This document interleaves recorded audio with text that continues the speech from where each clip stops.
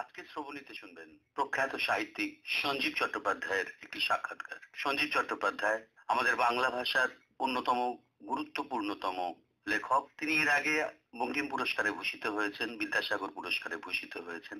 2018 সাহিত্য একাডেমি পুরস্কার পেয়েছেন তার শ্রীকৃষ্ণের শেষ কটা দিন এই বইয়ের জন্য।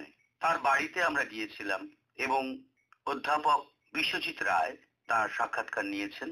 আমরা 2 পর্বে সেই সাক্ষাৎকার আপনাদের শোনাচ্ছি। আজকে আসুন শুনি প্রথম পর্ব। যে প্রশ্নটা এখন আপনাকে সবাই করছেন, আমি সেই প্রশ্নটা দিয়ে শুরু করব না। সবাই আপনাকে জিজ্ঞেস করছেন সাহিত্য একাডেমি পুরস্কার পেয়ে আপনার কেমন লাগছে। আপনি তার চমৎকার উত্তরও দিচ্ছেন, বলছেন যে এতদিন হাতুড়ে ছিলাম, এবার স্বীকৃতি পেলাম। এই প্রশ্নে আমি যাব না। আমি প্রথমেই যে কথাটা আপনার কাছ থেকে জানতে চাইব, যে আপনার লেখাতে আমরা লক্ষ্য করি যে আপনি খুব প্রাত্যহিক খুঁটিনাটি দেখেন। এই দেখবার চোখ আপনি কি করে অর্জন করলেন? দেখুন, 2 ধরনের চোখ আছে। এক হচ্ছে যারা ছবি আঁকেন, তাদের একটা চোখ। সেই চোখে কিন্তু বাইরের সব দৃশ্যাবলী, যে সবুজ, কত রকম সবুজ, নীল কত রকম সবুজ, এগুলো দেখেন। আর যারা লেখক, তাদের ভেতরে একটা অন্তর্দৃষ্টি থাকে। তারা দেখলেন, তারপরে যেমন আমরা খাদ্য গ্রহণ করি, ঢোক গিলে সেটা গিলে ফেললেন, তারপরে ধরুন ওয়েট করছেন, হ্যাঁ, সেটা ভেতরে গিয়ে হজম হলো না, কিন্তু সেটা কিন্তু ওর মানে ওখানে ছড়িয়ে রইল, হ্যাঁ, এবং সেটা ধরুন অবচেতনে রয়ে গেল। হঠাৎ কোনোদিন কোনো একটা কারণে সেই দেখা ঘটনাটা হঠাৎ ফিরে এলো। যেমন ধরুন মেঘলা আকাশ হতে পারে, একটা ট্রেন চলে যাওয়ার শব্দ হতে পারে, আকাশে এক খণ্ড শরতের মেঘ ভেসে যাওয়া হতে পারে, কিংবা সরোবরে একটি মাত্র পদ্ম উন্মোচিত হয়েছে এবং একটা ভ্রমর আপ্রাণ চেষ্টা করছে তার মধুটা খেয়ে নিতে। ফলে এই যে যারা পেইন্টার, যারা লেখক, যারা বিজ্ঞানী, এটাকে যদি আপনি ইংরেজি করেন তাহলে অবজারভেশন, এবং জীবন যাপন করা যায়। সেটা কিন্তু কিরকম জানেন, দুটো হতে পারে। এক হচ্ছে আপনি বেঁচে আছেন অন্ধের মতো, চোখ আছে কিন্তু আপনি কিছুই দেখছেন না, নিজেকেও না বাইরেটাকেও নয়। আর একটা হচ্ছে আপনি এত দেখছেন কিন্তু আপনি প্রকাশ করতে পারছেন না, যেহেতু আপনার হাতে কলম বা কাগজ নেই বা সেই ট্রেনিংটা নেই, তখন কিন্তু বিপদ হয়। আমি মনে করি যারা দর্শক থেকে তো দর্শন শব্দটা এসেছে। অনেক লেখক আছেন যারা লেখেন না, যারা লেখেন তারা ছাড়াও কিন্তু প্রতিদিন প্রতিনিয়ত অনেকেই লিখে যাচ্ছেন। বাজারে যিনি আলু পটল বিক্রি করছেন বা গ্রাম থেকে শাক নিয়ে এসে বিক্রি করছেন, তারাও কিন্তু লিখছেন। হ্যাঁ, একজন ভদ্রলোক যিনি বেগুনটাকে তুলে তার নীল এবং দেখছেন এবং তার যে মসৃণ এটা স্পর্শ করছেন, তিনিও তার ভেতরে কিন্তু খাওয়া ছাড়া আর একটা অনুভূতি তৈরি হচ্ছে।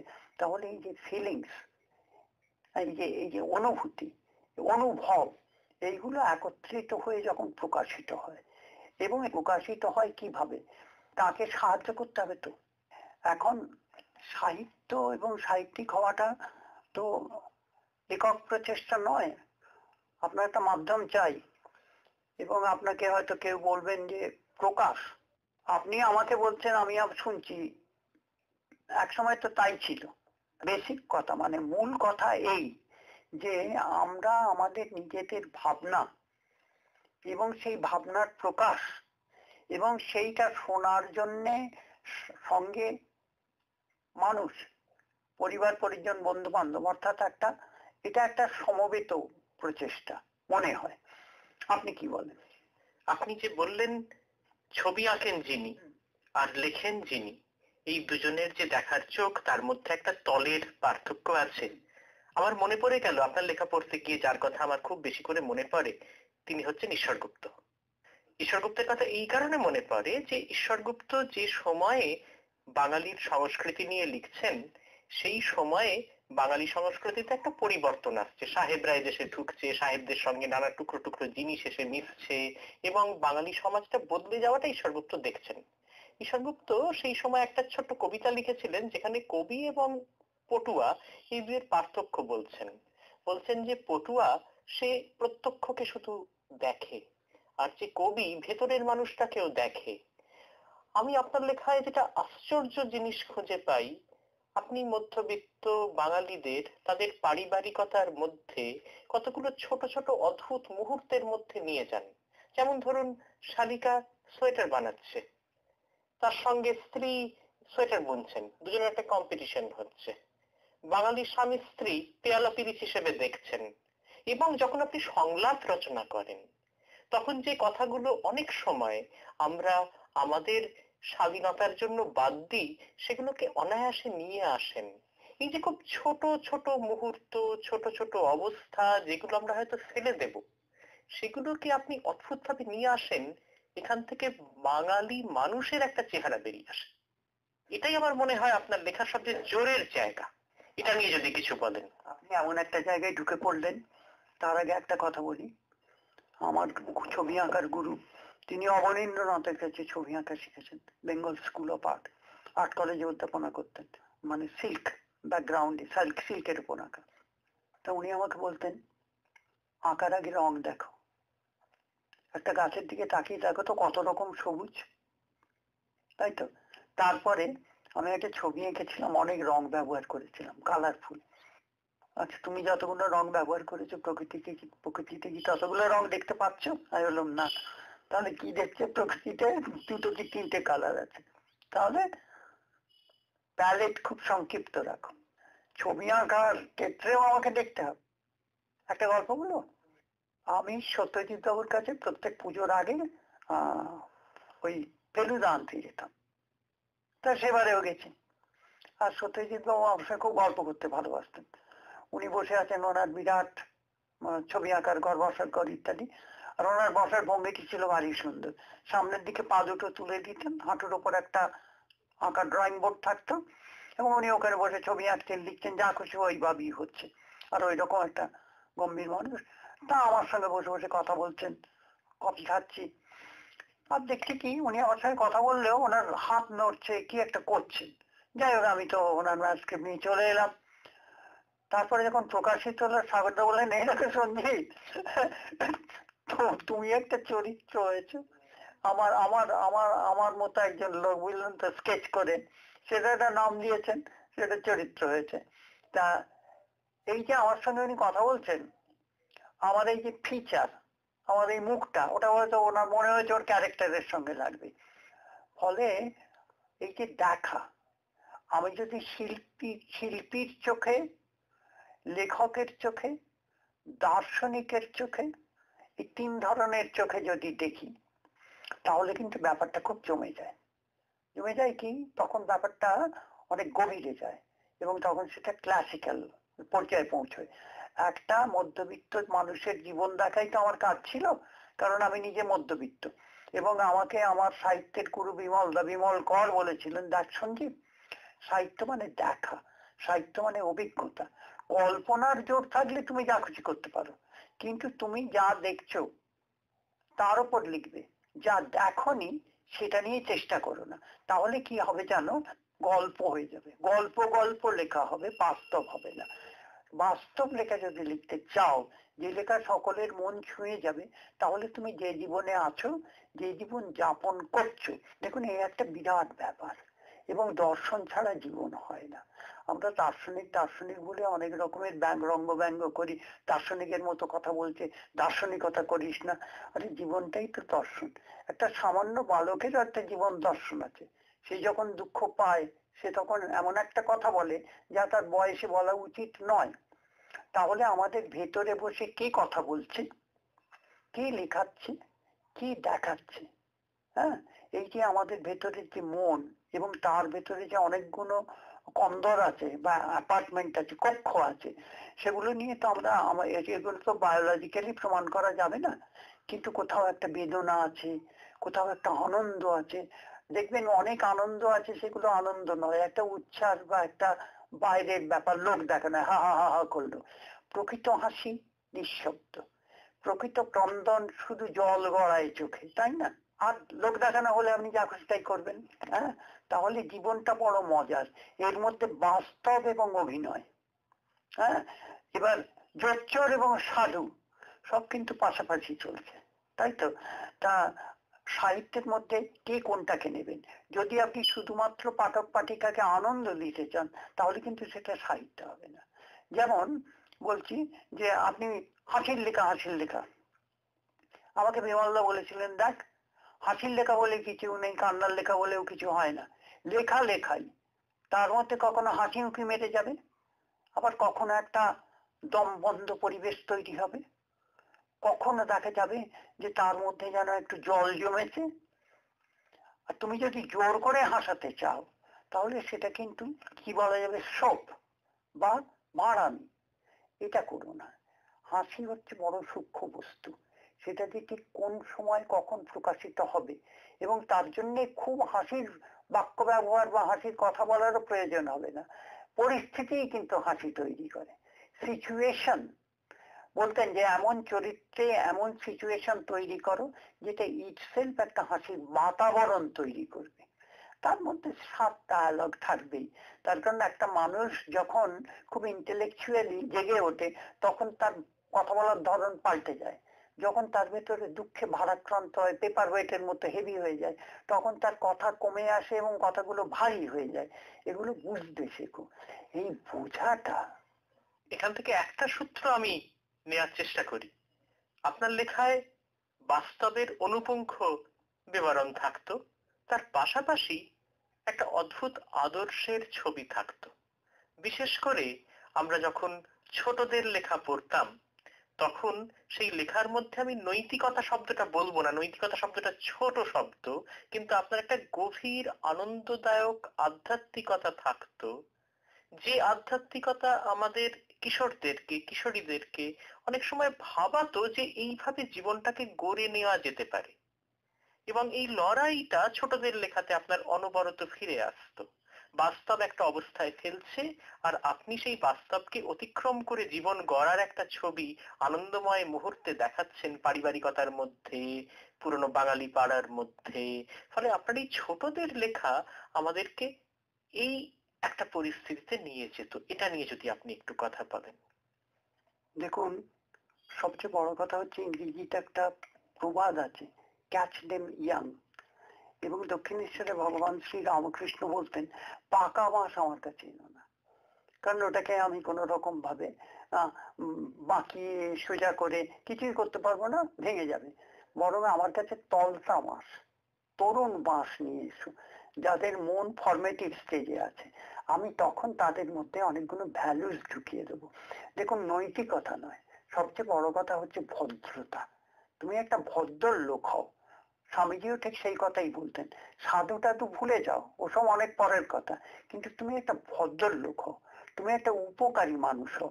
তা এটা করতে গেলে আমাদের, ধরুন আমি অনেক লেখাপড়া শিখলাম, খুব ভালো ক্যারিয়ার তৈরি হলো, কিন্তু আমি একটা অহংকারী, এটা একটা একটা বাঁটুল টাইপের লোক হলাম। আমাকে আমার পৃথিবীর মানে আশেপাশের মানুষ, এমনকি আমার কাছের ঘনিষ্ঠ প্রতিবেশীও তো আমার কাছ থেকে কিছু পাবে না।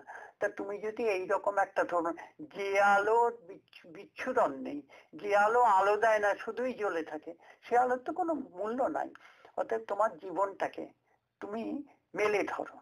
তুলসীদাসজির একটা সুন্দর দোহা আছে জানেন, তুলসী জব জগ মে আয়ো, তুলসী রোয়ে জগ হাসে, তুলসী জব জগ মে যায়ো, তুলসী হাসে জগ রোয়ে। তাহলে তুমি এমন একটা জীবন তৈরি করো, এটা এই নয় যে তুমি একবার ভীষণ খ্যাতি হয়ে গেলে, তুমি বিরাট বিরাট পুরস্কার পেলে, রাজা মহারাজা হয়ে গেলে সিংহাসনে, তা নয়। তুমি মানুষের ভালোবাসার আসনটা দখল করার চেষ্টা করো। পৃথিবীটা ভগবান ভালোবেসে তৈরি করেছিলেন এবং ঈশ্বরকে বলা হয় আনন্দ স্বরূপ। অতএব জেনে রেখো, তুমি যদি অন্যের কাছে একটা ক্লোজ পার্সোনালিটি হও, যদি আমরা সাইকোলজির ভাষায় আসি, যেটা নিয়ে আমাকে অনেকদিন হায়দ্রাবাদে লেখাপড়া করতে পাঠানো হয়েছিল, সেখানে আমার যিনি শিক্ষক ছিলেন, তিনি আমাদের পার্সোনালিটির অনেকগুলো ভাগ দেখিয়ে দিয়েছিলেন। তার মধ্যে পার্সোনালিটির একটা হচ্ছে ক্লোজ টাইপের পার্সোনালিটি, ডাম, যেন একটা জারের মতো, জ্বালার মতো, সে নিজের মধ্যেই নিজে একটা গম মেরে বসে থাকে। এই লোকটার তো পৃথিবীতে কোনো প্রয়োজন নেই, সে খেতে পারে, তার অনেক পয়সা থাকতে পারে, সে গাড়ি চাপতে পারে, কিন্তু আমি সেই জন্য জানেন আমার একটা অদ্ভুত ধরনের কোনো লেখায় বলা আছে যে বড় লোক হলো কি জানেন তো, যেন পক্সে আক্রান্ত, একটা মশারির মধ্যে বসে থাকে, বাইরের দরজা থেকে কি কেমন আছো আর লম্বা হাতা দিয়ে তার কাছে খাবার পাঠানো হয়। সেই জন্য ভলতেয়ার একটা সুন্দর কথা বলেছিলেন যে দেখো, ধনী হওয়া খুব ভালো, কিন্তু ধনী হয়ে মরা ভালো নয়। তা এই জিনিসগুলো কিন্তু আমাদের জীবনে যদি আমি বলতে চাই কারোকে, বা এটা যদি ধরিয়ে দিতে চাই, তো পাঠ্যপুস্তকের দ্বারা হবে না। তা সেই সময় একেবারে কিশোর রচনার মধ্যে দিয়ে যদি তাদের, আর কিশোর মন বড় তাড়াতাড়ি গ্রহণ করে, অ্যাডভেঞ্চারের মধ্যে দিয়ে যদি বলতে পারি তুমি একটা উপকারী মানুষ হও, তুমি একটা সাহসী মানুষ হও, তুমি একটা সৎ মানুষ হও, লেখাপড়া বিরাট ডিগ্রি ডিপ্লোমা আছে কিন্তু তুমি অসৎ, তুমি চোর, তোমার কোনো প্রয়োজন নেই আমাকে। তাহলে এই যে এটাকেই আবার আপনি তাহলে বলবেন নৈতিকতা। নৈতিকতা তাহলে ভদ্রতা ব্যাপারটা কিন্তু ডিপেন্ড করছে অনৈতিকতা, আর নৈতিকতার ওপরেই দাঁড়িয়ে আছে একটা জীবন যাকে সবাই ভালোবাসে, শুধু ভালোবাসে না, প্রশংসা করে, এবং বিপদে আপদে তার কাছেই ছুটে আসে পরামর্শ নিতে। তা এইটা আমার একটা, ধরুন আমার একটা আইডিয়া, আমার একটা ধারণা, আর আমি মনে করি জীবন গঠনের এইটাই হওয়া উচিত ফর্মুলা। আপনার কথা থেকে ওই রামকৃষ্ণের কথা বেরিয়ে এলো। আমার মনে হয় আপনার লেখা পড়তে পড়তে যে আপনার লেখায় রামকৃষ্ণ কথামৃতের একটা অদ্ভুত প্রভাব আছে। এজন্য বলছি না যে আপনি পরমপদ কমলে লিখেছেন, এজন্য বলছি যে রামকৃষ্ণদেব যেটা করতেন সেটা হচ্ছে জীবনকে অসম্ভব ভালো নিরীক্ষণ করতেন, এবং যেভাবে কথা বলতেন কথার মধ্যে একটা অদ্ভুত গতিময়তা ছিল, ছোট ছোট বাক্য, উপমা, পড়লে হাসি পায়। এবং আপনার লেখা পড়তে গিয়ে দেখেছি যে আপনার লেখা অসম্ভব গতিময়, এবং আশ্চর্য কখনো কখনো উপমা আপনি তৈরি করেন যে উপমা অভাবিত, আমরা ভাবিনি, এবং হাসিটা তৈরি হচ্ছে সেই বিচিত্র উপমা এবং পরিস্থিতি থেকে। এটা এটা খুব ভালো করে লক্ষ্য না করলে হয় না। এবং এখানে বুঝতে পারি যে আপনি রামকৃষ্ণের মতোই ওই জীবন দেখার একটা রসিক দৃষ্টি অর্জন করেছেন, যে কারণে রসে বসে লেখেন, রাখিসমা রসে বসে লেখেন, রসেও থাকেন, বসেও থাকেন, এবং জীবনকে দেখেন। এটা নিয়ে যদি একটু বলেন। দেখুন, একটা জিনিস আমাকে একজন খুব সঙ্গীত গুণী বলেছিলেন, আচ্ছা সঞ্জীব, সঙ্গীত শাস্ত্রটা আগে না সঙ্গীতটা আগে? হ্যাঁ, এবার আমার অফিসের একজন কলিগ বলেছিলেন, সঞ্জীব, গদ্যটা আগে না ব্যাকরণটা আগে? তাই তো। তা আমি ভাবতে বসলাম যে সত্যিই তো, তাহলে শাস্ত্র মেনে, হ্যাঁ, যদি আমাকে জীবন গঠন করতে হয় বা গান গাইতে হয়, বা ধরুন কপি বুক ক্রিকেট, তাই তো, তাহলে এইটাই আমি ফার্স্ট ভগবান শ্রী রামকৃষ্ণের লেখা থেকে যেটা তুলে নিলাম, সেটা হচ্ছে তোমাকে অষ্টপাশ মুক্ত হতে হবে। পাশ মানে বন্ধন, এবং এই অষ্টপাশ মুক্ত হওয়ার মধ্যে কিন্তু একটা মস্ত বড় ব্যাপার আছে, একটা ভয়, নাম্বার ওয়ান। নাম্বার টু হচ্ছে একটা আকাঙ্ক্ষা, অর্থাৎ আমি যেটা লিখলাম সেটা শ্রেষ্ঠ হলো তো, সেটা হাততালি পাবে তো, সেটাকে মানুষ ভালো বলবে তো, এই ভেবে যদি আমি লিখতে বসি তাহলে কিন্তু আমার কোনো লেখা হবে না। আচ্ছা, এবার যদি আমার একটা ফ্রিডম থাকে, যেমন করে একটা পাখি উড়ে যায়, ঠিক সেইভাবে যদি আমার মনটাকে উড়িয়ে দিতে পারি, এবং তারপরে যদি আমি এইটার উপর নির্ভর করি যে আমার ভেতরে কিন্তু সবকিছু দেওয়া আছে, আমার পরিমিতি বোধ, আমার ভেতরে কিন্তু ফিজিক্স, কেমিস্ট্রি, ম্যাথামেটিক্স, জিওমেট্রি এবং সাইকোলজি, ফিলোসফি সব কিন্তু আমার ভেতরেই আছে। এবং দ্বিতীয় কথা হচ্ছে, স্বামীজি সবচেয়ে একটা বড় কথা বলেছেন, তুমি তোমার সবচেয়ে বড় গুরু এবং তুমি তোমার সবচেয়ে বড় শিক্ষক। তাই এটা ধরুন তো আপনি আমাকে উপদেশ দিলে হবে না, leave A life and learn how to leave. তা আমি দেখলাম যে বাহ, এ তো খুব মজার, আমি যদি ধরুন ওর মতো লিখি, তার মতো লিখি, ওর মতো গান গাই, ওর মতো নাচি, তাহলে তো আমার কোনো স্বকীয়তা থাকবে না। তাহলে আমি কি স্বকীয়তার জন্য চেষ্টা করব? না, আমি চেষ্টা করব আমার যা খুশি আমি তাই করব। তার মধ্যে থেকে হঠাৎ আমি দেখব যে আমার আমিটা বেরিয়ে আসছে। এই করতে গিয়ে আমি দেখলাম যে হয়তো এইটাই আমার গুরু কৃপা, কারণ জীবনে আমার অনেক গুরু, এই গুরু কৃপায় আমার যে ব্যাপারটা হলো যে আমি না নিজেকে নিজে ধরতে পারলাম। প্রত্যেকের ভেতরে না একটা হাতল আছে, সেটাকে যদি আমরা ধরতে পারি, একটা যেমন আপনি আগেকার আমলে সিন্ধুক দেখেছেন, লোহার ভারী দরজা এবং তাতে একটা হাতল থাকে, চাবি 3বার ঘোরাবার পর হাতলটা ধরে টানলে নিঃশব্দে সেইটা খুলে যায়। আমি যেন দেখতে পাই আমার ভেতরে ওইরকম একটা আছে, আমি চাবিটাও পেয়েছি, হাতলটাও ধরতে পেরেছি। আচ্ছা, এবার খুলেওছি, এরপরে আমি হাত ঢুকিয়েছি, মুটো মুটো করে যা পেয়েছি বের করেছি, এখনো আরো আছে, আরো অনেক গভীরে আছে।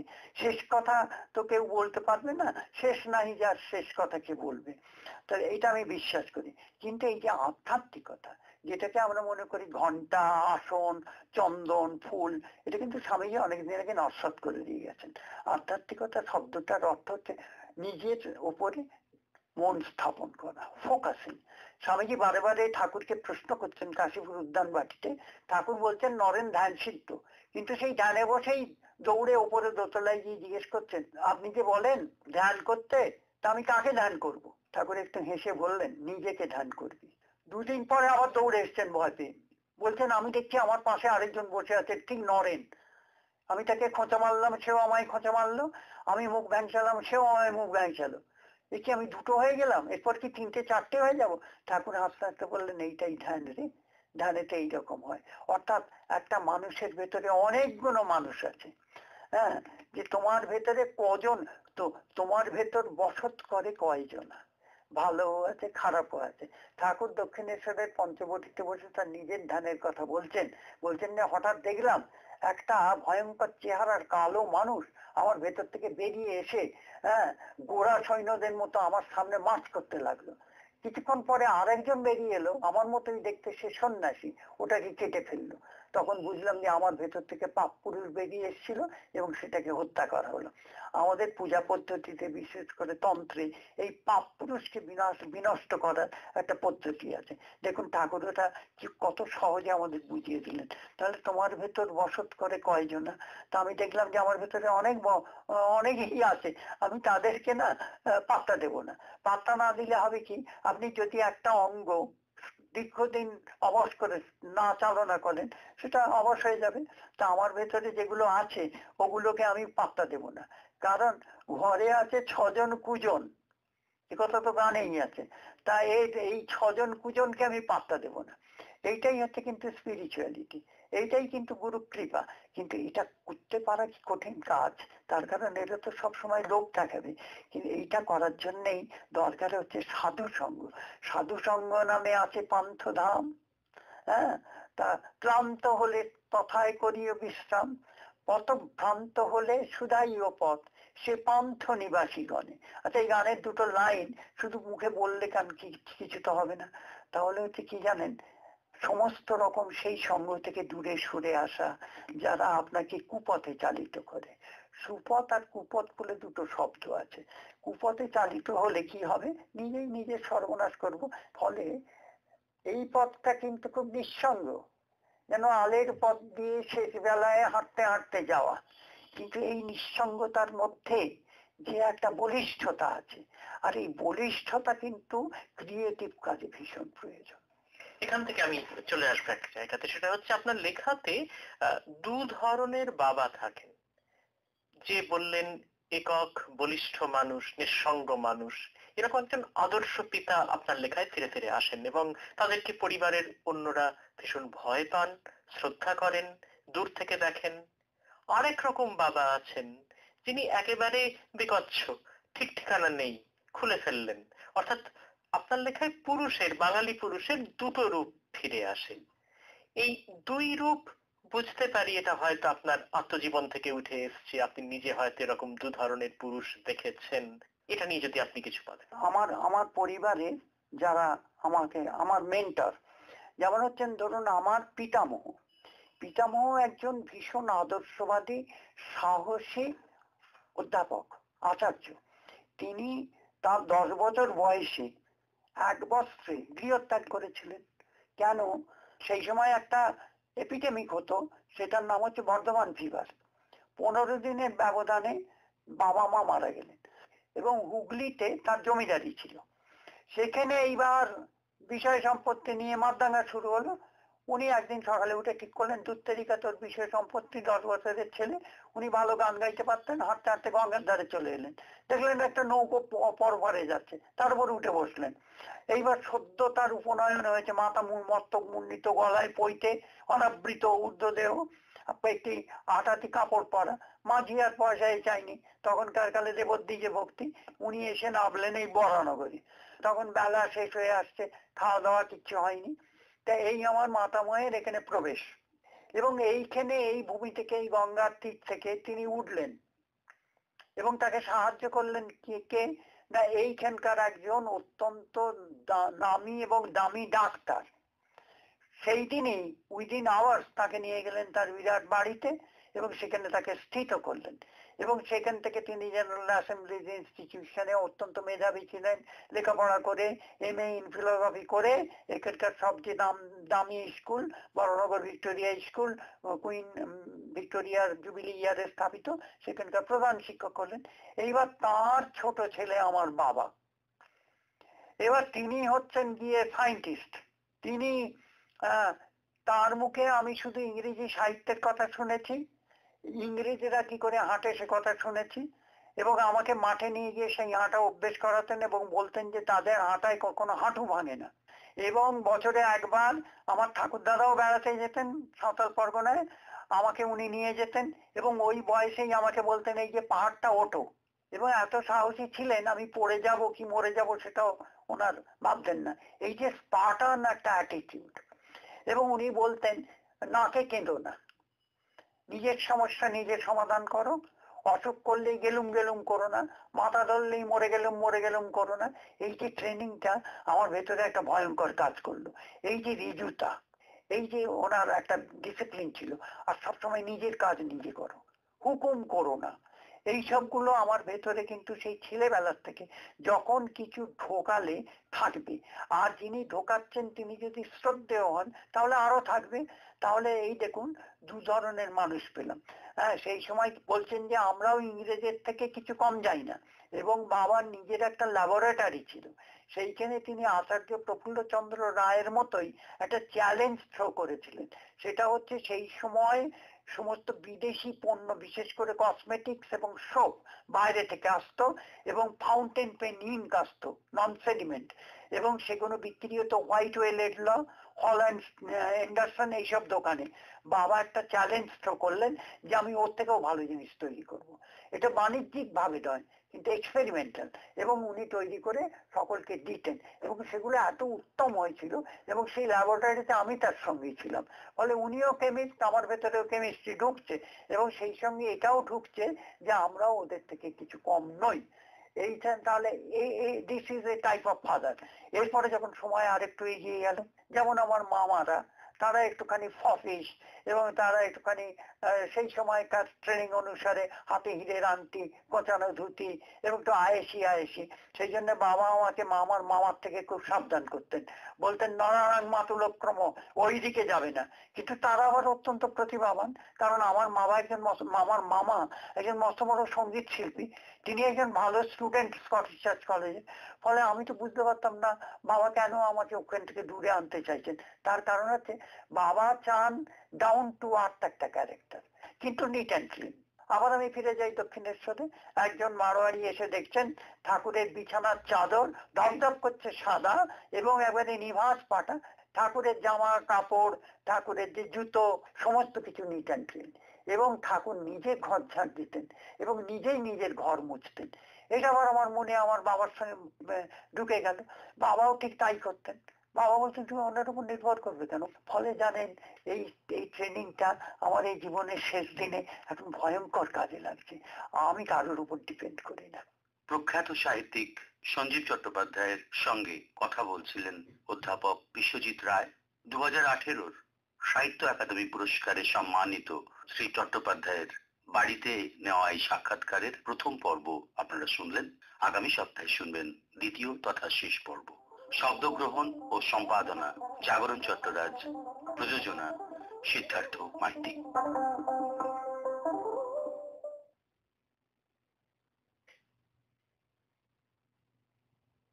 আকাশবাণী কলকাতা। অনুষ্ঠান শুনছেন গীতাঞ্জলি। পরবর্তী অনুষ্ঠান দিল্লি কেন্দ্র থেকে কিছুক্ষণের মধ্যে।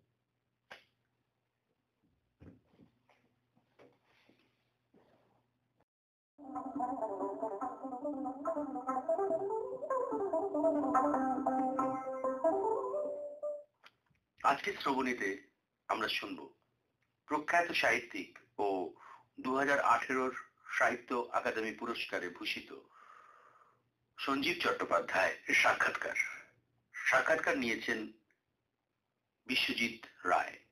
আপনারা এই সাক্ষাৎকারের প্রথম পর্ব শুনেছিলেন 18ই ডিসেম্বর, এবং আমরা আপনাদের প্রতিশ্রুতি দিয়েছিলাম যে পরের সপ্তাহে অর্থাৎ 25শে ডিসেম্বর রাত্রি 9:30 যে শ্রবণী প্রচারিত হবে সেখানে সঞ্জীব চট্টোপাধ্যায় ও বিশ্বজিৎ রায়ের কথোপকথনের দ্বিতীয় তথা শেষ ভাগ শুনতে পাবেন।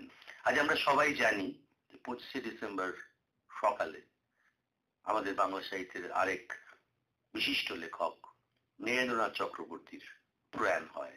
স্বাভাবিকভাবেই আমরা ওই দিন রাত্রে শ্রবণী অনুষ্ঠানে আমাদের সংগ্রহশালা থেকে নিয়ে তাঁর একটি সাক্ষাৎকার শুনিয়েছিলাম। দায় রয়ে গেছে সঞ্জীব চট্টোপাধ্যায় এবং বিশ্বজিৎ রায়ের কথোপকথনের দ্বিতীয় তথা শেষ পর্ব প্রচারের আজকেই সেদিন। আসুন শুনি। ছোট্ট প্রশ্নে চলে যাই। ধরুন আমাদের বাঙালি পরিবারে এই অসম্ভব ঋজু দৃঢ় বাবা পুরুষ চরিত্র, তার বিপরীতে মেয়েদের ভূমিকা কি হবে, মায়েদের ভূমিকা কি হবে? আমি এটা বলছি না যে মায়েরা শুধু মাতৃরূপা হবেন, মেয়েদের তো নানা রূপ। এখন এই দৃঢ় পুরুষেরা মেয়েদেরকে যেভাবে দেখতেন, আর এখন মেয়েরা তাদের হাতে, তারা এজেন্সি শব্দটা ব্যবহার করেন, তাদের হাতে যদি তারা যদি কর্তৃত্বের জায়গায় তারা যদি আসেন, এরকম যদি একটা চেহারা হয়, তবে এই পুরুষ নারীর সম্পর্ক, ইতিহাস, এটাকে আপনি কিভাবে বুঝবেন? দেখুন, আপনার এই প্রশ্নটি ভারী সুন্দর। তার কারণ হচ্ছে যে গল্পটি প্রথম আমাকে প্রতিষ্ঠা দিল সেটি হচ্ছে শ্বেত পাথরের টেবিল, এবং সেখানে এই দ্বন্দ্বটা খুব আছে। এই দ্বন্দ্বটা আমার লেখায় প্রকাশিত হয়েছে, সেটা কি না আমি যা দেখছি, কিন্তু আমার দেখাটা ঠিক নয়। কারণ এটা কিন্তু একটা গল্পের চরিত্র, যে আমি যা দেখছি, আমি যা ভাবছি, আপাতভাবে যে মানুষটাকে ভয়ঙ্কর কঠোর মনে হচ্ছে, তার ভিতরে যে একটা ভীষণ কোমল হৃদয় থাকতে পারে। এবার আমি আমার পরিবারে আসি। আমাদের পরিবারে নারী স্বাধীনতাটা ভয়ঙ্কর রকমের স্বীকৃত ছিল। এটা আমার মাতামহের পিতামহের আমল থেকে। এবং আমি আমার মায়ের কথা বা আমার বড় মায়ের কথা, জ্যাঠাইমার কথা যে অল্প অল্প মনে আছে, কারণ তারা অনেক আগে, আমি বড় অনেক আগেই চলে গেছেন, কিন্তু আমার মনের মধ্যে কতগুলো চিত্র রেখে গেছেন, এদের ছবি। সেই ছবিতে আমি দেখতে পাচ্ছি যে আমার মা এবং আমার জ্যাঠাইমা অত্যন্ত সুন্দরী ছিলেন, এবং সেই কালে যে সময় পরিবারে পরিবারে মেয়েরা একটা জড়ভরত হয়ে খানিকটা আধময়লা শাড়ি পরে, আমি তো গৃহিণী, হলুদ মোচা শাড়ি অমুক তমুক এইসব পরে ঘুরে ঘুরে বেড়াতেন, তা কিন্তু নয়। তারা সবসময় কিন্তু ওয়েল ড্রেসড, এবং তারা সবাই জুতো পরতেন, এবং সেই জুতো তখনকার কালে ওই মুখের দিকে না ওপরে পামসুর মতো, এবং 3টে সাদা ডোরা কাটা থাকতো। আর আমার জ্যাঠাইমা ছিলেন রেঙ্গুনের মেয়ে, এবং তিনি ব্রাহ্ম। পরবর্তীকালে তিনি আমার ক্যারেক্টার ফর্ম করেন, আমার ক্লিনলিনেস, এবং আমি কেমন করে চুলা যাব, আমার প্রসাধন কি হবে, আমার ড্রেস কি হবে, তিনি আমার রুচি তৈরি করেছেন। এবং তিনি ঘড়ি ধরার সময় পড়তে বসাতেন, এবং তিনি ঘড়ি ধরার সময় আমাকে আমার পুষ্টিকর খাদ্য দিতেন, এবং আবার খেলাধুলো, ছবি আঁকা, এভরিথিং তিনি করতেন। তাই এই যে আমার মা, আমার জ্যাঠাইমার মধ্যে, এই দুই বধূর মধ্যে যে অপূর্ব রিলেশন। এইবার আমি দেখতাম কি, এই দুই বধূ তারা সারা বাড়িটা যেন মাতিয়ে রেখে দিয়েছেন। এবং বাবার এই কঠোরতার পেছনে কিন্তু একটা অদ্ভুত ব্যাপার ছিল। বাবা হয়তো মাকে শাসন করছেন মানে এই সংসারের এই কাজ হয়নি ওই কাজ হয়নি নয়, কিন্তু তিনি এটা বলতে চাইছেন তুমি কেন অন্যরকম হয়ে যাও। আবার তিনি কিন্তু আমার জ্যাঠিমাকে ভীষণ শ্রদ্ধা করতেন, এই যে একটা ব্যাপার। ফলে আমি আমার বাবাকে ঠিক মতো বুঝতে পারিনি বলি আমি ওই গল্পটা লিখেছিলাম, যেটা পরবর্তীকালে আমার মনে হয়েছিল যে আমি কিন্তু ঠিক মতো আমার পিতাকে রিড করতে পারিনি। সেই কারণে নারী স্বাধীনতা, নারীর স্বকীয়তা, নারীর শিক্ষা, এইটা নিয়ে আজ আমরা যে কথা বলি সেটা কিন্তু ওই সেঞ্চুরিতে আমাদের পরিবারে আমি দেখেছি। এবং সেই সময় একটা নারকীয় চিত্র পরিবারে পরিবারে ছিল। আমরা যে তার থেকে আলাদা, তার ফলে আমার মধ্যে কিন্তু একটা অহংকার এবং অর্থের আভিজাত্য নয়, এই ধরনের একটা মনোভাবের আভিজাত্য আমাকে কিন্তু চিরকাল চালিত করেছে। আমি সকলের মতো নই, আমি আমার মতো। এখান থেকে আরেকটা জায়গায় চলে যাব, যেটা আপনার লেখাতে বারে বারে ফিরে আসে, সেটা হচ্ছে না মানুষই জগতের ছবি। লুকোশুকুতে একটা বেড়াল ছিল, পায়রা আপনার চরিত্র, এবং এতে বুঝতে পারি যে আপনার জগৎটা শুধু মানুষের জগৎ নয়, প্রকৃতি এবং না মানুষকে আপনি মানুষের জগতের অন্তর্গত করে নেন, এবং আপনি মনে করেন যে এই পৃথিবীতে মানুষ এবং না মানুষের খুব সখ্য সহাবস্থান হতে পারে। ভাই, এইটা আমার পারিবারিক সম্পদ। তার কারণ আমার পিতামহ অত্যন্ত গম্ভীর মানুষ ছিলেন। তার ছবি হচ্ছে তিনি একটা ইংরেজ আমলের চেয়ারে বসে আছেন, ক্রস লেগেড, পাশে তার ছড়িটি রয়েছে, চোখে গোল চশমা এবং কোলের উপর একটা মোটা বই, মুখটা গম্ভীর এবং শস্ত্রমণ্ডিত, মানে একদম অনেকটা নয়। তার দিকে তাকালেই মনে হবে বাপরে কি গম্ভীর মানুষ। কিন্তু তিনি কত রসিক ছিলেন। তিনি প্রত্যেক বছর শিমুলতলা, মধুপুর এইসব জায়গায় বেড়াতে যেতেন সপরিবারে, এবং সেখানে তার আয়োজনের কোনো ত্রুটি থাকতো না। দ্বিতীয় কথা, সেই সময় থেকেই আমাদের পরিবারে পেটস প্রাধান্য পেত। দ্বিতীয় কথা, আমি পেটস বলি কিন্তু ওটা বললে ঠিক হবে না, কুকুর এবং বেড়াল এ দুটি আমাদের খুব প্রিয় প্রাণী। এর সঙ্গে ছিল পাখি, তার সঙ্গে ছিল বাবার একটা অদ্ভুত সাধনা। তিনি আমাদের পুরনো বাড়ির ছাদে অন্তত 100টা টবে বিচিত্র সব চন্দ্রমল্লিকা গাছ, এবং গভীর রাতে আমি টর্চ লাইট ধরতাম এবং উনি চন্দ্রমল্লিকার পাতা তুলে নিজের তৈরি বুরুশ দিয়ে ওই কালো কালো পোকাগুলো ঝাড়তেন।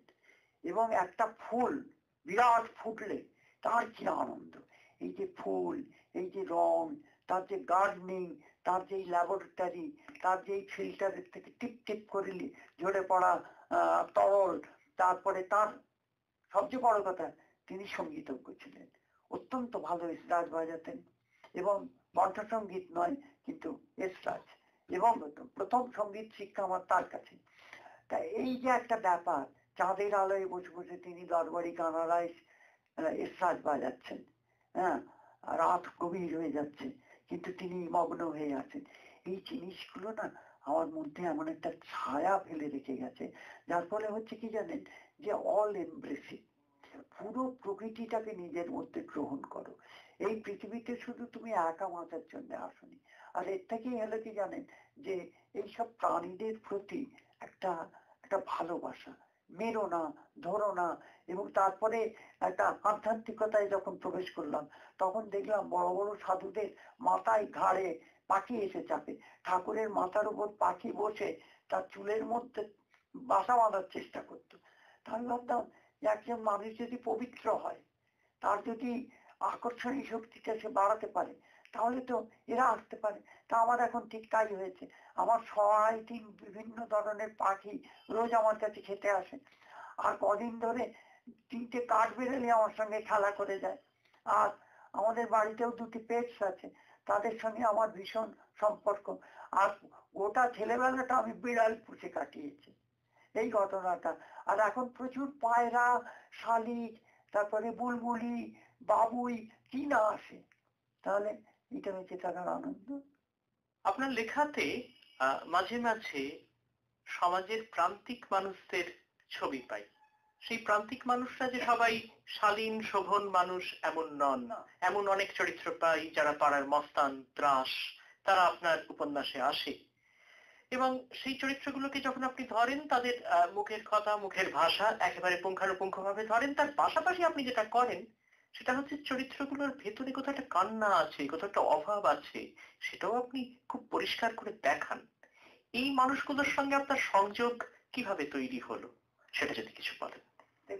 দেখুন, আমি এমন একটা জায়গায় থাকি যেটা 72, 73, 74, 75 এই সময়টায় একটা ভয়ঙ্কর রকমের ত্রাসের এলাকা, সেই সময়কার রাজনীতির কারণে। এবং সেই সময় আমি এখানে এই রাস্তা দিয়ে হেঁটে গেছি, অফিস করেছি, ফিরে এসেছি রাতে, এবং এখানে এমন দিন যায়নি যেদিন না দুটো মার্ডার হয়েছে, এবং গ্রেট বরানগর কিলিং চোখের সামনে ঘটেছে, এবং আমার প্রথম গল্পই কিন্তু ওইটা নিয়ে। তা এই যে আমি দেখতাম এই যে দুর্বৃত্ত শ্রেণীর মানুষ, ছেলে বা যাদের মানুষ আরো ঘৃণা করে আরো ভায়োলেন্ট করে তোলে, আমি তাদের সঙ্গে ভালো ব্যবহার করে দেখেছি, তাদের ভালোবেসে দেখেছি। যেমন আমার ছাগলের চরিত্র, এই যে চরিত্রটি, এটা একটা মত বড় ক্লাসিক্যাল গায়ক, আমি চরিত্র এদের সঙ্গে ভালো ব্যবহার করে দেখেছি। তুমি যদি ভালোবাসো তাহলে কিন্তু একটা অপরাধীকেও তুমি সমাজে তার নিজের জায়গায় ফিরিয়ে আনতে পারো, শাসন করে নয়। এইটা কিন্তু আমার কাছে একটা অদ্ভুত ফিলোসফি হয়ে দাঁড়ালো, এবং এইটা আপনি হয়তো বলতে পারেন যে বিশপ লাইক, তাই না? তাই এটা এটা ধরুন হয়তো হয়তো ধরুন যে খ্রিস্টান লাইক, কিন্তু আমাদের হিন্দু ধর্মেও তো আছে যে একই কথা, তুমি লাভ আদার, তুমি ভালোবেসে তাকে রিফর্ম করো, শাসন করে নয়। এইটা আমি অ্যাপ্লাই করার চেষ্টা করলাম প্র্যাকটিক্যালি, এবং করতে বাধ্য হলাম। করে দেখলাম যে আমি ভীষণ ফল পেলাম। যাদেরকে লোকে ত্রাস মনে করছে তারাই আমার পাশে এসে দাঁড়াচ্ছে বন্ধু হিসেবে। এবং এই যে চরিত্রটি নিয়ে আমার ছাগল, তার শেষটা আমার এখনো মনে আছে। সেদিন সকালবেলা আমি অফিসে বেরোবো, তখন আমি আমার কাগজে কাজ করি, হঠাৎ দেখলাম একটা ছায়া ঢুকছে ওই দরজাটা দিয়ে, আমি ভয় পেয়ে গেলাম। তিনি তিনিই বলছি, তিনি আবার আমার মামার কাছে গান শিখেছেন, এবং বড় গোলামালিটা তাকে খুব স্নেহ করতেন। তা তিনি এসে আমায় বলছেন, সঞ্জীব আমায় 100টা টাকা দিতে পারো? তা আমি 100টা টাকা দিলাম, উনি নিয়ে চলে গেলেন। আমি পরে বাড়ি ফিরে এলাম, ফিরে এসে শুনলাম তিনি এখানে যে শিলাঘাট বলে একটা ঘাট আছে, সেই ঘাটের একটা পাশে তিনি নাকি শেষ বেলায় মারা গেছেন, তার দেহ পড়ে আছে, তুলে নিয়ে গেছে তার বাড়ির লোকেরা, একটা তক্তাপোষের ওপর শুইয়ে রেখেছে। তা আমার মনে হলো এর চলে যাওয়াটা তো আমার সেলিব্রেট, আমার সম্মান জানানো উচিত। আমি একটা ফুলের বোকে নিয়ে তার সঙ্গে দেখা করতে যাচ্ছি, দুপাশের বাড়ির বারান্দায় ছাদে যারা মেয়েরা দাঁড়িয়ে আছে তারা কি বলছে, আদিক্ষেতা দেখো, ওকে ছাড়, লিখে পয়সা করেছে তো তাই এখন একটা ফুলের স্তবক দিতে যাচ্ছে। আমি দেখলাম যে এই হচ্ছে মানুষের মানসিকতা। এই মানসিকতা দিয়ে একজন কি করে মনে করে যে সে যে সমাজে সকলকে নিয়ে সুখে বাস করবে এবং সে খুব নিরাপদ থাকবে? তাহলে হিউম্যান বিহেভিয়ার তুমি যেমন দেখাবে তেমনি দেখবে। আর এরা যে কেন অপরাধী হয়েছে, এরা অপরাধী হয়েছে তোমার ঘৃণার কারণে, এরা অপরাধী হয়েছে জীবিকা পায়নি বলে, এরা অপরাধী হয়েছে পরিবারে লাঞ্ছিত হয়েছে বলে, যৌথ পরিবারে। তাহলে এর সমাধান কোথায়? বক্তৃতায় নেই, এর সমাধান আইনে নেই, আদালতে নেই, এটা মানুষে মানুষে আছে। আপনার লেখাতে আরেকটা বিষয় খুব লক্ষ্য করি, সেটা হচ্ছে যে যৌনতা সম্পর্কে দ্বিধা, যৌনতা থেকে মুক্তির প্রয়াস, এবং কোথাও কোথাও যৌনতা থেকে আনন্দের জায়গায় উপনীত হওয়া। অর্থাৎ যৌনতাকে আপনি একটা জায়গায় বিবরণের মধ্যে আনেন, তারপর সেই বিবরণকে ফেলে একেবারে একটা দার্শনিক জায়গাতে চলে যান। এটা আপনার বহু লেখাতে ফিরে ফিরে এসছে, হেডমুন্ড ঊর্ধ্বপদ থেকে শুরু করে লোটা কম্বলের বহু জায়গাতে ফিরে এসেছে। এটা নিয়ে যদি কিছু কথা বলেন। দেখুন, আমি প্রথমেই যে কথা বলবো, ভগবান শ্রী রামকৃষ্ণের কাছে একজন এসছেন, তাই তিনি এইরকম একটি সমস্যা নিয়ে, ঠাকুর তাকে বলছেন, তুমি আজ সকালবেলা প্রাতঃকৃত্য করেছো? তিনি বললেন, হ্যাঁ করেছি। বললেন, আবার করবে? হ্যাঁ করবো। আচ্ছা, সেটা নিয়ে তুমি ভাবছো না কেন, আতঙ্কিত হচ্ছ না কেন? তুমি যদি স্ত্রী পুরুষের সম্পর্কে যেটা করণীয় সেটা করে ফেলে থাকো, তার জন্য তুমি নিজেকে অপরাধী ভাবছো কেন? তাহলে কি বলছেন, যে তুমি যখন সন্ন্যাসী নও তখন তোমার একটা পারিবারিক জীবন আছে, এবং সেই পারিবারিক জীবনে একটি কি দুটি সন্তান তোমার প্রয়োজন, কিন্তু তারপর তুমি সাবধান। এখন ধরুন, এই যে যৌনাচার এবং যৌনতা, এর মধ্যে কিন্তু অনেক তফাৎ আছে। এটা যদি কারো ডিজিজে পরিণত হয়, এটা যদি তার হ্যাবিটে পরিণত হয়, কলিন উইলসন তার বিভিন্ন লেখা এটা বলেছেন, sex is like riding A bicycle. একটা সময় আসে যখন সে লোকটা আর তার মধ্যে কোনো নতুনত্ব নেই, তার এইটি আছে 5-10 মিনিট, তাই তো? এইটাকে আমি কিন্তু টার্গেট করেছি আমার এই চরিত্রগুলোকে, এবং এটা কিন্তু আক্রমণ, এটা হচ্ছে আক্রমণ। দ্বিতীয় কথা হচ্ছে যে তুমি একটা সুস্থ সুন্দর মানুষ, সমাজের বিভিন্ন দায়িত্বশীল জায়গায় আছো, কিন্তু তোমার মন সব সময় ঘুরে বেড়াচ্ছে। আমি একটা স্ট্যাটিস্টিক্স পড়লাম, সেখানে নারী এবং পুরুষ কে সারাদিনে কতক্ষণ যৌন চিন্তা করে। দেখা গেল ছেলেরা সারাদিনের মধ্যে প্রায় অধিকাংশ সময়ই এই এই চিন্তায় ব্যস্ত হয়ে যাচ্ছে। কেন তুমি তোমার মনটাকে ওখান থেকে বের করে আনতে পারছো না? এইবার কিন্তু আরো একটা কথা আছে, এইটাকে যদি আমি নিজের কন্ট্রোলে আনতে পারি এবং এইটাকে যদি আমার ক্রিয়েশনে লাগাতে পারি, তার কারণ হচ্ছে এভরি ক্রিয়েশন ইজ সেক্সুয়াল। বুঝলেন? আমি যে ঈশ্বরের জন্য, ঈশ্বরের সঙ্গে মিলিত হতে চাইছি, তার জন্য কাঁদছি, নাচছি, গাইছি, এটাও কিন্তু আমার যদি ওই প্রবৃত্তি, ওই প্রবণতাটা আমার মধ্যে যদি না থাকতো, হ্যাঁ, আমি যদি একটা দামড়া হতাম, আমার ভেতরে ওই ফিলিংসটাই নেই, হ্যাঁ, যেটাকে ইংরেজ সাহিত্যে বলা হয় সেক্সলেস জম্বি, তাহলে আমার পক্ষে আর কিছু করা সম্ভব হতো না।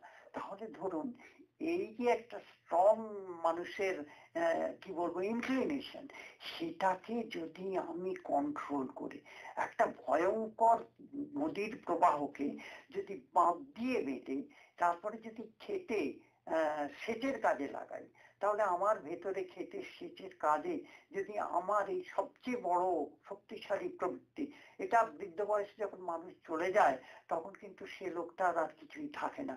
ঠাকুর সেই কারণে দামড়া শব্দটা ব্যবহার করতেন। গিরিশবাবুকে সেই কারণে বলছেন যে এটা একটা দামড়া, কম বয়সে, বেশি বয়সে ওর হয়েছে। তা যাই হোক, এইটা কিন্তু আমার জানেন একটা থেরাপি বলতে পারেন, একটা এক্সপেরিমেন্টাল বলতে পারেন, বা এইটা এবং একটা অ্যাটাক, আক্রমণ বলতে পারেন।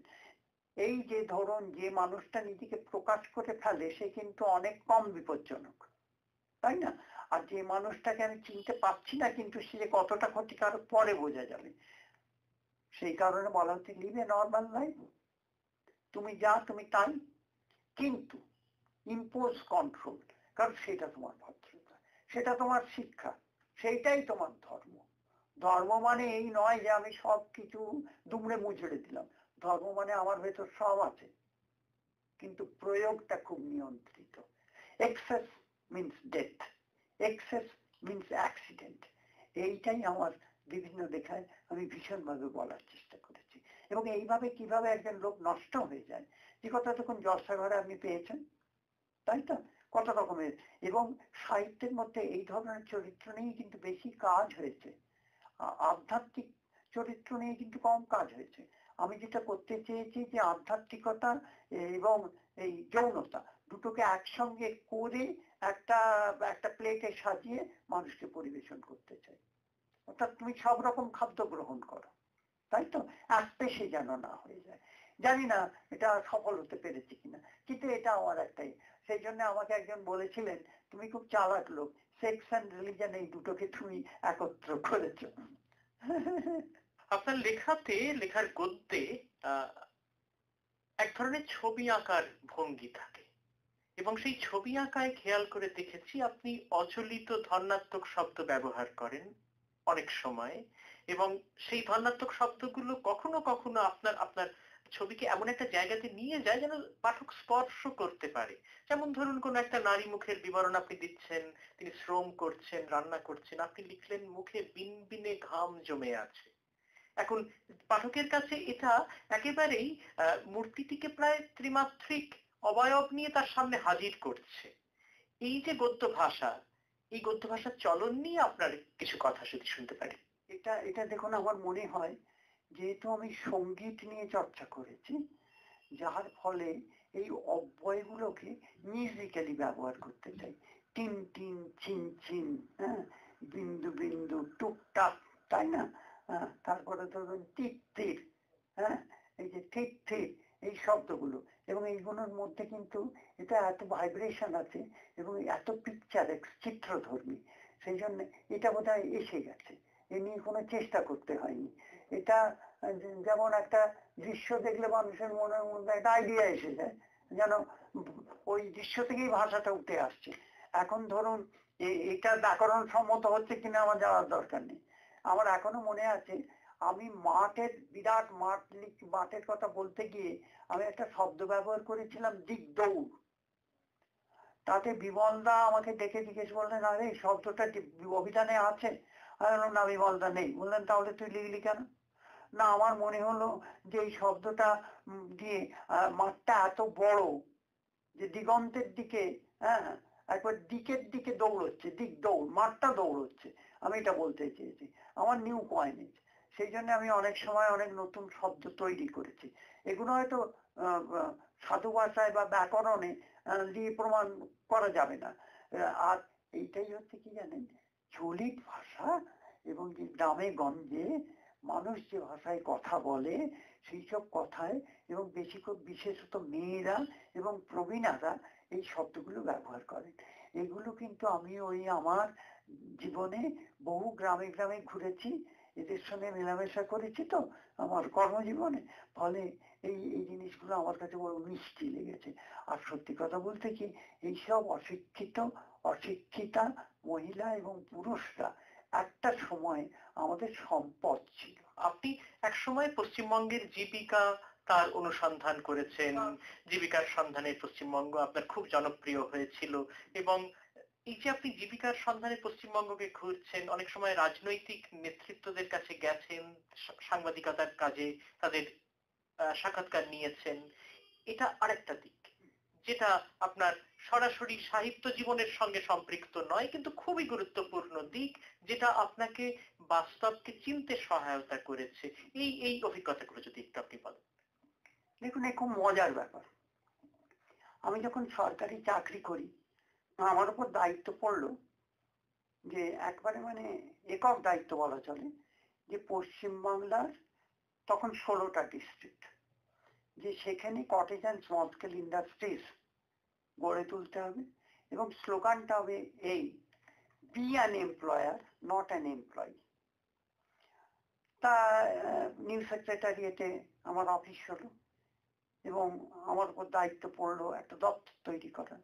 ফলে আমি একটা ইন্ডাস্ট্রিয়াল পাবলিক রিলেশনস এবং ইন্ডাস্ট্রিয়াল এক্সটেনশনের একটা ব্যবস্থা, পুরো আইডিয়াটা আমার।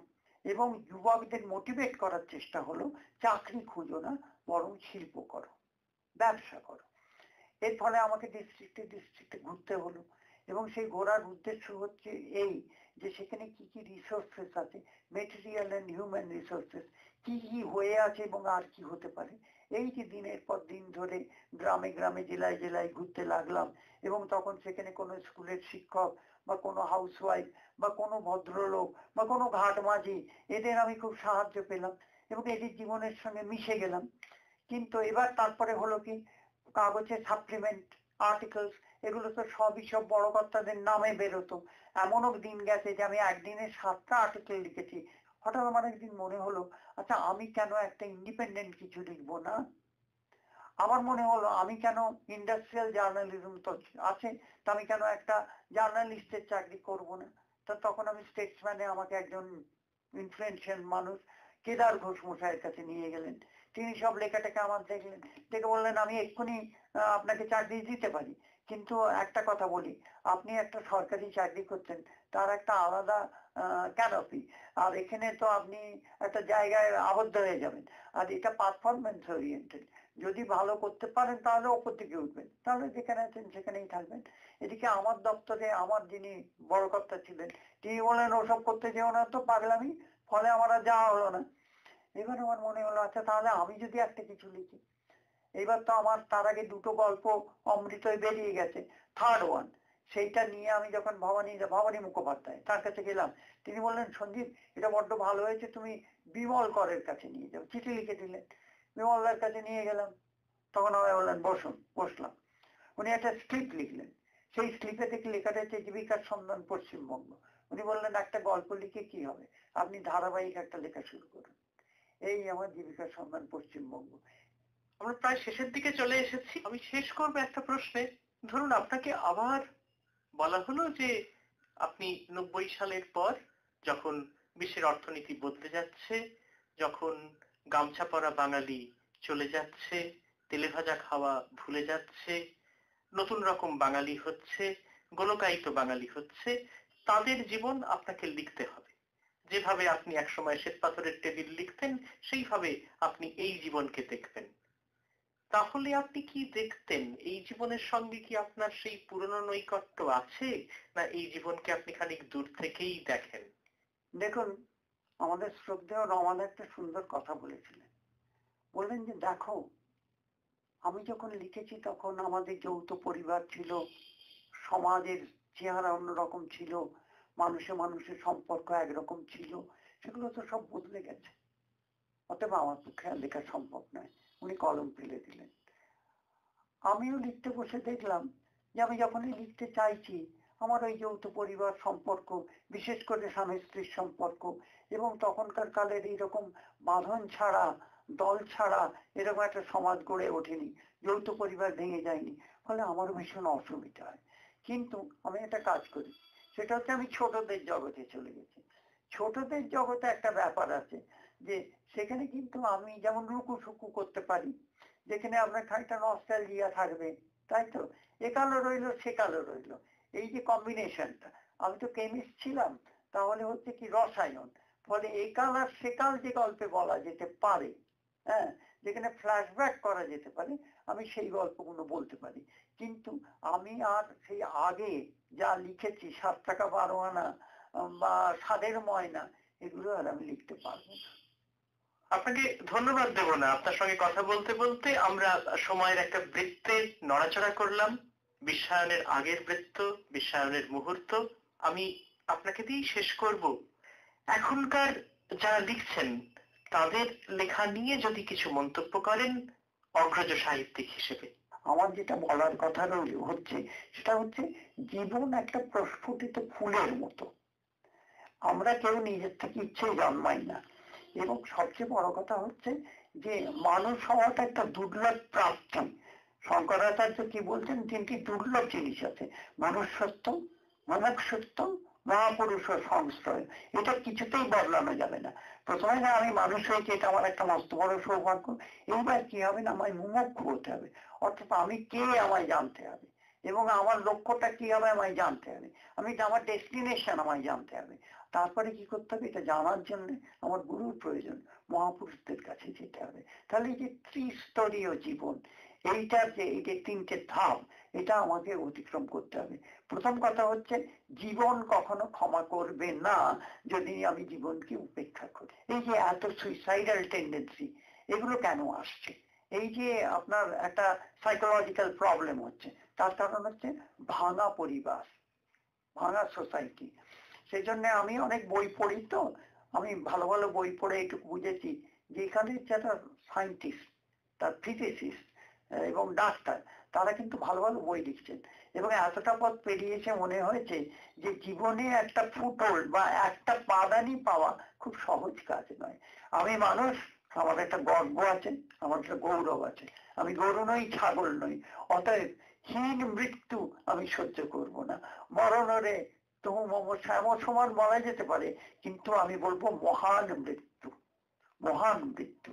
আর মৃত্যুই কিন্তু হচ্ছে সবচেয়ে বড় সত্য। শুনলেন 2018 সাহিত্য আকাদেমি পুরস্কারে ভূষিত প্রখ্যাত সাহিত্যিক সঞ্জীব চট্টোপাধ্যায়ের সঙ্গে বিশ্বজিৎ রায়ের কথোপকথনের দ্বিতীয় তথা শেষ পর্ব। লেখকের বাসভবনে এই রেকর্ডিং করা হয়েছিল। শব্দগ্রহণ ও সম্পাদনা জাগরণ চট্টরাজ, প্রযোজনা সিদ্ধার্থ মাইতি।